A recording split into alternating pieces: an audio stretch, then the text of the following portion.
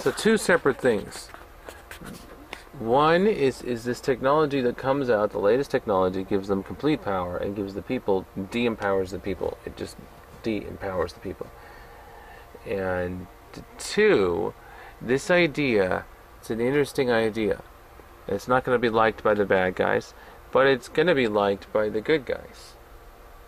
And this idea is that the government should be integrated with the universities and with college. Government should be integrated with universities and with college.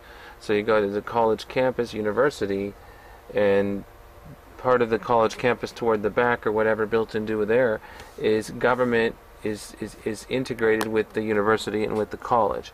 So it's a center of learning and academics, and you walk through these hallways, do your teacher classes and interact in your forums and stuff, and then you go through the hallways and then interact with the stuff, and then there is in the back is part of it is your government and stuff, and all the stuff is made directly from the best information, and people can come from other countries and socialize, and then they interact using these centers of learning, centers of education. And so this is the new blueprint for the positive future, which is building the government's buildings, and this stuff is built into the universities. So you don't get dumb people, you have intelligent people. So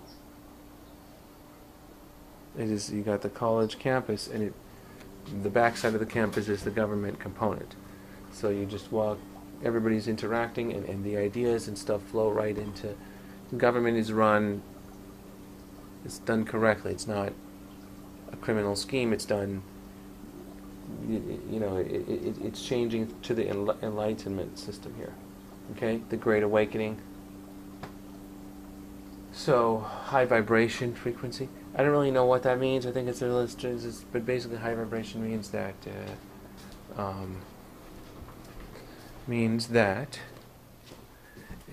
what they say, high vibration means that, bad guys are gone, high vibration means that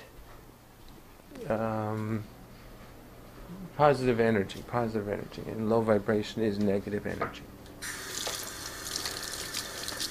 So the idea that the university, college and university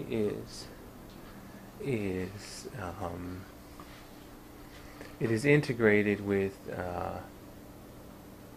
college and university feeds in, government is a part of that. Their leadership of the student leadership, and the students make the decisions about the world and stuff like that.